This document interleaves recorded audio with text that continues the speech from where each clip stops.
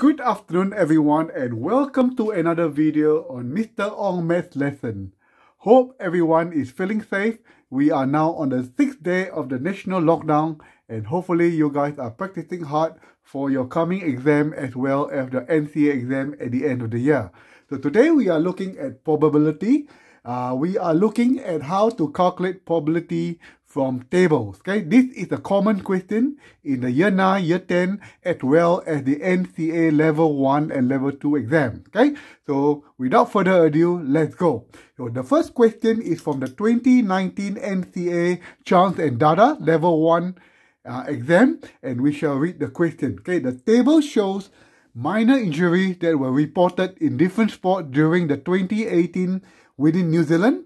For a random sample of 300 sports players, this was recorded by gender, so male and female, and there are 4 sports: rugby, netball, cricket, and football. So this is a 2x2 table, contingency table.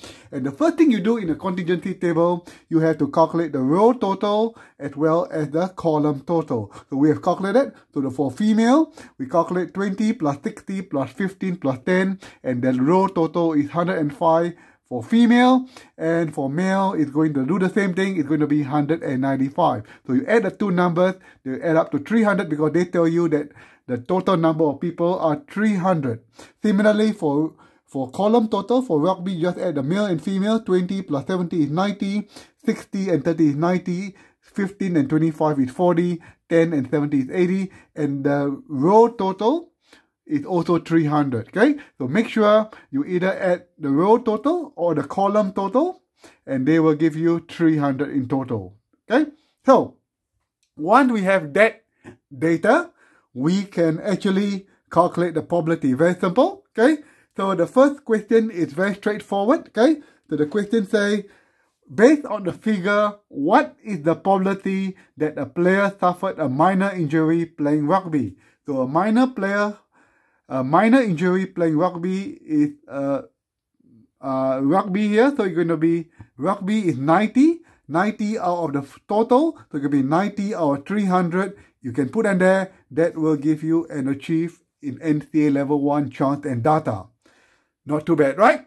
Okay, so the second question, part 2. Based on this figure, which sport had the had a higher chance of one of its male players suffering an injury? So very simple. So for rugby, okay, for the male players, it will be 70 out of 90. So they give you 0.777. For netball, it's 30 out of 90. So give you 0.333. We're looking at the male. For cricket, 25 out of 40. It's going to be 0.625. And football is 70 out of 80. Is 0.875. So we have to answer the question. Based on the figure, which sport has the highest chance of one of its male players suffering a major injury? The answer is when they are playing football. If you can answer that, that is the merit in NCEA Level 1 for Chance and Data. Okay, so we shall do the following year, the 2020 exam, which was last year's exam, and let's go. Okay, so we read the question again. The table shows a random sample of 1,350 birds, okay, on Stewart Island during the 2019 that either moved away or stayed away. So they either move away or stayed, and they are recorded by gender, female and male. Okay, so the total is 1350. So the total here, 1350, is the total of number of birds. Okay, so this time the row totals have been calculated, and the column total has also been calculated. So you don't have to do anything. Okay, so once you have the table, need to answer the question. Okay, one of the bird was selected. What is the probability that the female who stayed? So female who stayed is going to be this number here. So 165 out of the total. So 165 over 1350, and the answer is 0.1222, and that will give you a simple achieve.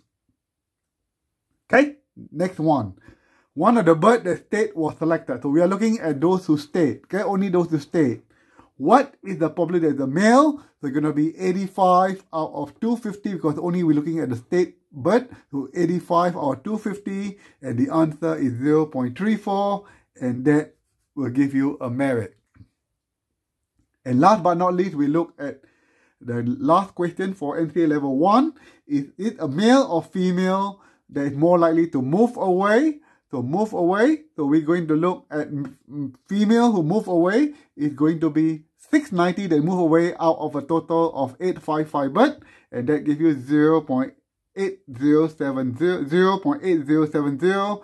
And for the male, it's going to be 410 out of the total male is 495, and the answer is 8283. And you need to answer the question, which is more likely to move away? So your answer is going to be male is more likely to move away. If you can answer that, that is a merit in NCEA Level 1 chance and data. Okay, great. Now we shall look at the question on Level 2. Level 2, the probability paper is called Probability Method, and we shall look at it now. Okay, Matthew analyzed Kaitaya's daily weather data from the NIWA for the last 7 years. He classified the day as windy if the mean or wind speed was above 36 kilometers per hour, and still it is otherwise. Okay, he classified the day as wet if more than 2 millimeters of rain fell, and dry otherwise. He summarized the analysis in the table below. So wet or dry, windy, and still. So again, the row total is given, the column total is given, so your job is done. Okay, so now we shall answer question 1, 2, and 3. Okay, it's very simple. What proportion of the days over this time were windy? So windy is going to be here. So it's going to be 1646 out of total number of days, 2556.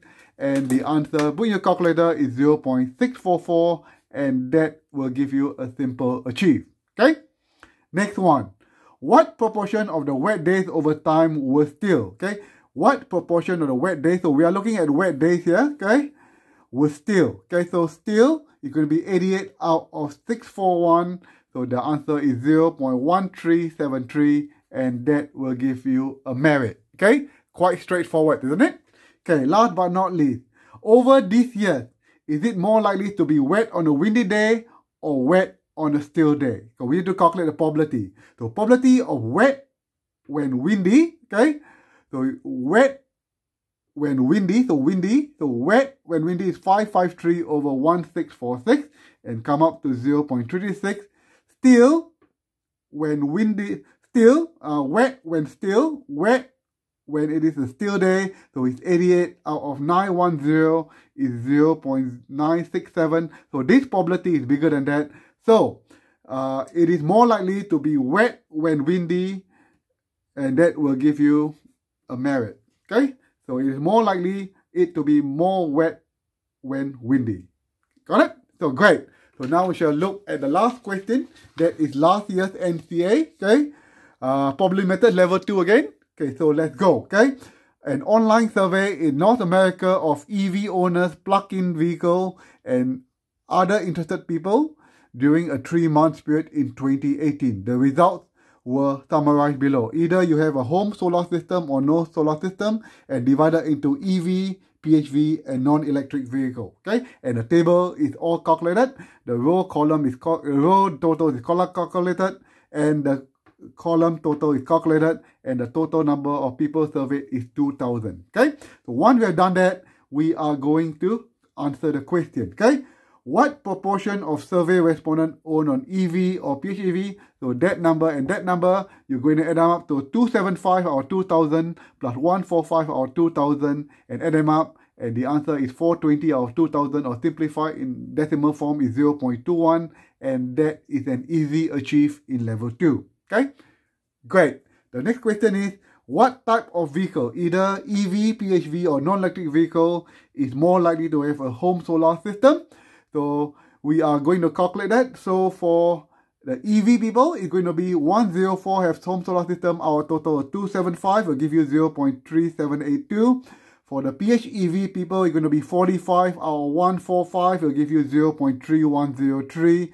For the non-electric people, it's going to be 205 over 1580, and that will give you 0.1297. And again, you have to answer the question, which of them is more likely to have solar system. So you have to look at the highest probability, and again, the answer is the people with the electric vehicle will have a higher chances of a solar system than the other two categories, and the answer is going to be the electric vehicle people.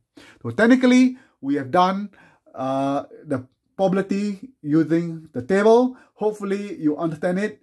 So keep on watching. Stay safe, everyone, and see you soon. Cheers, everyone.